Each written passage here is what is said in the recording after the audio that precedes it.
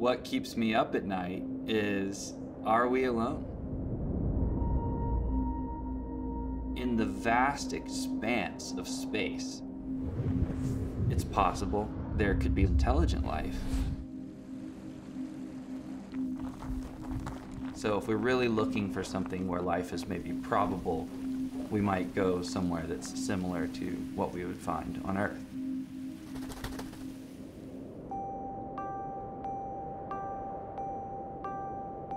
The microbes that I study in hot springs, they're thriving in these extreme environments, and I think that understanding the ecological structure of those organisms and why they're there, and what prevents other life from surviving there, is paramount to understanding where life could be in space.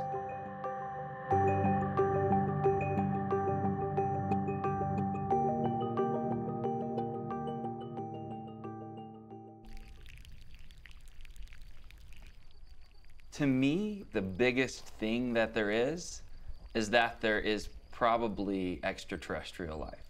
I'm kind of blown away some days just walking down the street, being like, you guys, there are probably aliens, like almost in this crazy person way. But actually I'm doing science to like address that question. So I would fall within the category of a biologist approaching the origin of life from a top-down perspective. What I do is I go to these extreme environments and I look at microbial relatives of ancient life.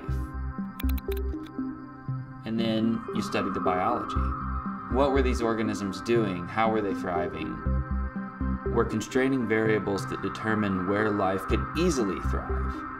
Taking that thought and then extending it out to space and understand, okay, that planet that's unlikely. So what is dry ice? Dry Actually? ice is CO2. Okay. Frozen CO2. Yeah.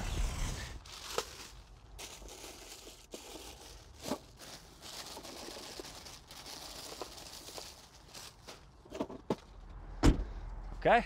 All right. Maps? Yep, maps. So pretty much every living organism on Earth has this enormous microbial community associated with it. There's a sort of interest now in the psychological community about microbiomes, etc. And Yeah, I've how, heard about that. interactions between the body and the mind, but particularly in the bottom-up direction, so body to mind, basically. Yeah, So how does the state of your stomach influence cognition? Basically, absolutely. I think microbes are doing a lot more than we really know about. Yeah. Here's Gerlach, which is the closest town to Great Boiling Spring, but you can see in this entire area there's many other hot springs, just indicating that this whole region is geothermally active. So the Earth's crust sort of is this crust layer on top of everything, and then wherever there's kind of a puncture or a crack, a hole in that is where you get this connection to the subsurface world.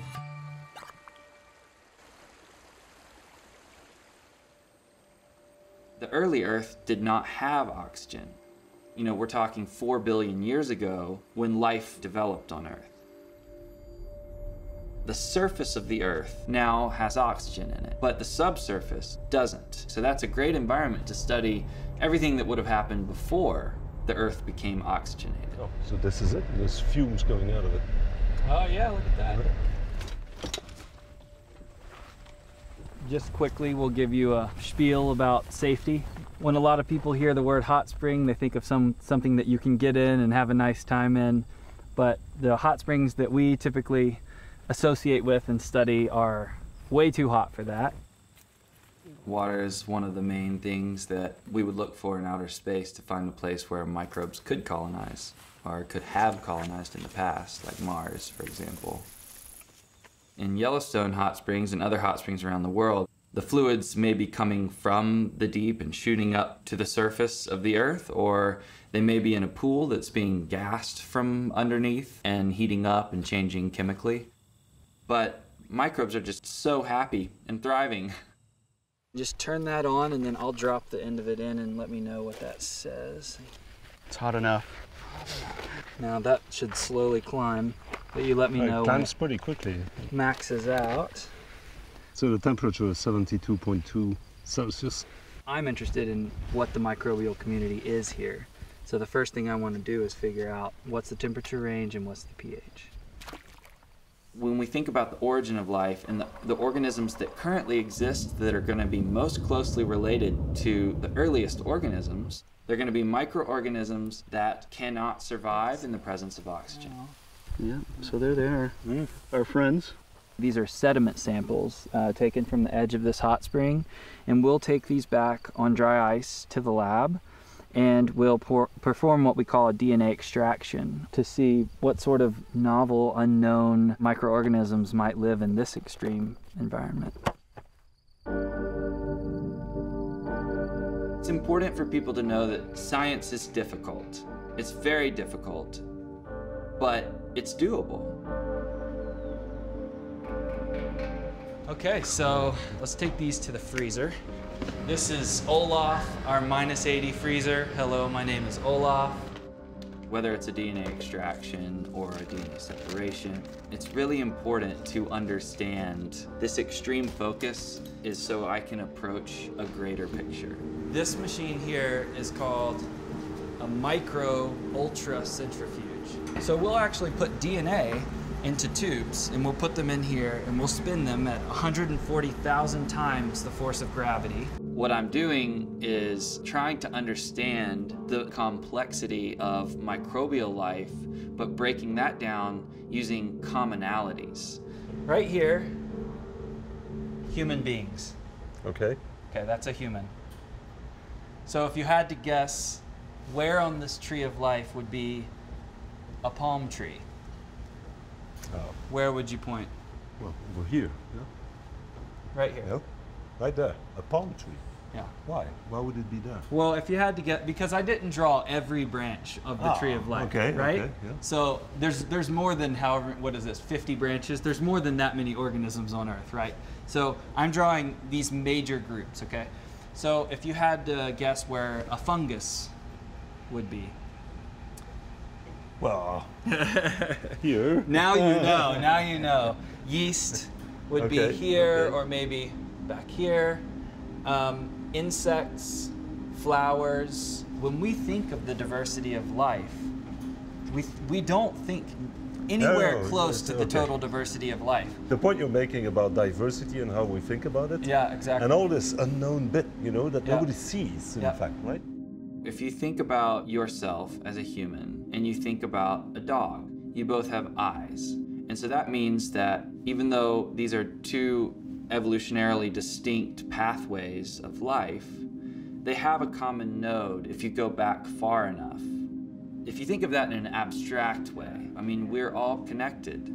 It really helps us to understand where in space we could find life.